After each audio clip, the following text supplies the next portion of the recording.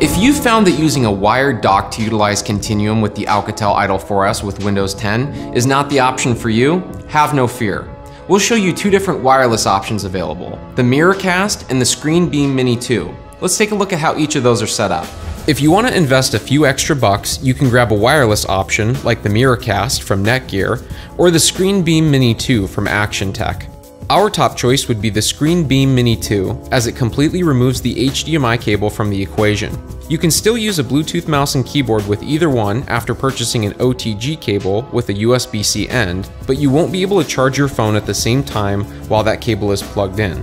Before setting up either of those wireless options, you will want to make sure you are connected to a local Wi-Fi connection, as this is how the Idol 4S device communicates with the adapter.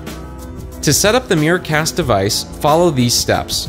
First, plug an HDMI cable into the back of the Miracast device, and then insert the other end into an HDMI port on a TV or monitor. Next, plug the power cable that comes with the Miracast into the back of the Miracast dock and insert the other end into a wall outlet. Then, take the OTG cable with the USB-C end and plug it into the charging port on the Idol 4S device. Connect the USB receiver for a Bluetooth mouse and keyboard into the open end of the OTG cable. From the phone, swipe down from the top of the screen and tap Expand All, and then Connect in the top left corner of the display. Tap on the Miracast device that will appear on the list to mirror the screen. The Idol 4S will then begin to connect. Once it's connected, you will see your start screen appear on the TV or monitor. Then, open any applications you wish to begin accomplishing the day's tasks. To set up the ScreenBeam Mini2 device, follow these steps. Plug the power cable that came with the ScreenBeam Mini2 into the dongle and the other end into a wall outlet. Then, take the HDMI end of the ScreenBeam Mini2 and plug it directly into a monitor or TV.